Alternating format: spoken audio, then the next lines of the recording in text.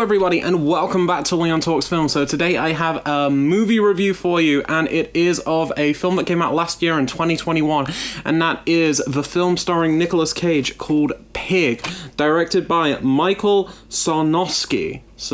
I hope I pronounced his name right. If he's watching this and I pronounced your name wrong, I'm so sorry. But yeah, so this is a film that came out last year, and there were trailers for it, and people thought, oh, it's John Wick with Nicolas Cage, you know? It's a film about a guy, a truffle hunter, and his truffle pig is kidnapped, and he wants it back. And it was advertised as a thriller of sorts, like not an action film necessarily, but it seemed like it was gonna have like kind of action undertones, it was gonna get a bit violent, and then people watched the film and realized that's not really what it was going for whatsoever. And yeah, I just finished rewatching it, and I've gotta say, on this second watch, it kind of just clicked for me. Like the first watch, it was solid. It was a solid viewing experience, but the second watch just kind of, wow. It like really resonated with me, and I found it to be super emotional and really upsetting, actually. It's like a really beautiful film. The thing that really caught me off guard both times I watched this film was the cinematography. The cinematography here is nothing short of stunning. Every single frame in this is a painting. It's like you could take any shot and put it on that One Perfect Shot Twitter account and you would have a field day. Every single shot looks absolutely immaculate, and I love that about it. I think the Blu-ray transfer here from Altitude is incredible. It looks absolutely phenomenal, and even though this Blu-ray doesn't have any bonus features, if you can get this for a good price, pick it up. I got it for about $5.99 on Amazon, and I have no regrets in purchasing that. I know there's a US Blu-ray.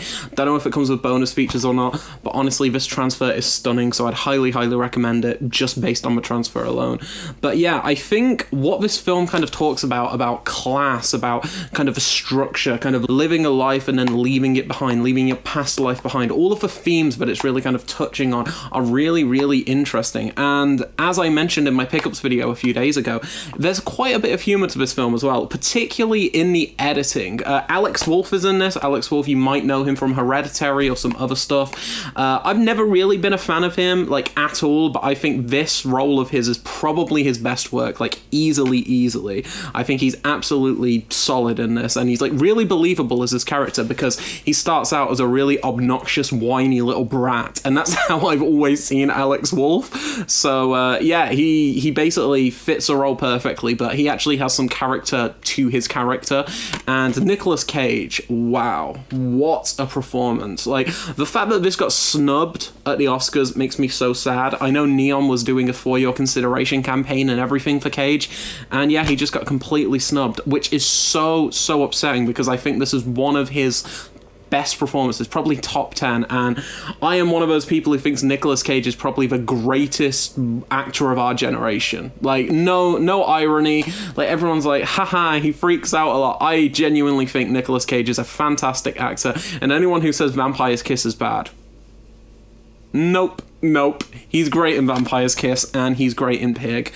I think his performance as Rob, as Robin, is just so subdued. It's so quiet, which is not what we're used to seeing from Nicolas Cage. Usually when you see a Nicolas Cage performance, you're expecting the freak out moment, you're expecting the crazy wacky moment, but you don't really get that here. There are scenes where he's portraying emotion, he's portraying anger, he's portraying sadness and stuff, but the scenes that really stick with me are when he's just quiet, when he's just kind of living, you know? And it's a very quiet movie. I mean, it's only 90 minutes long, so it's not going to take up too much of your time, but every single second feels perfect. There's no wasted time whatsoever, and I heard there was originally a cut of this film that was 2.5 hours long.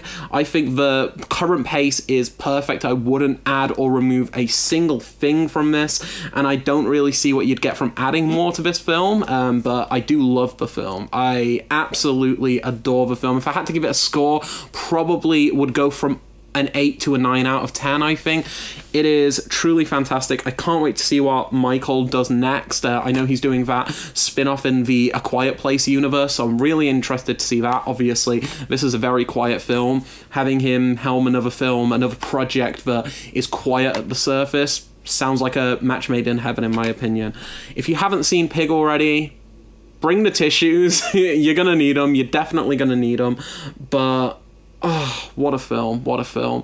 I'd say this is one of the best films from 2021, and it's one that people do not talk about enough. There's been some traction of it, sure, and some people, especially people in like the film circle and everything, have seen it already, I'm sure, but yeah, Pig. Amazing, amazing film. Really, really, really emotional, really beautiful, really poignant film. Is that the correct word? I hope that's the correct word.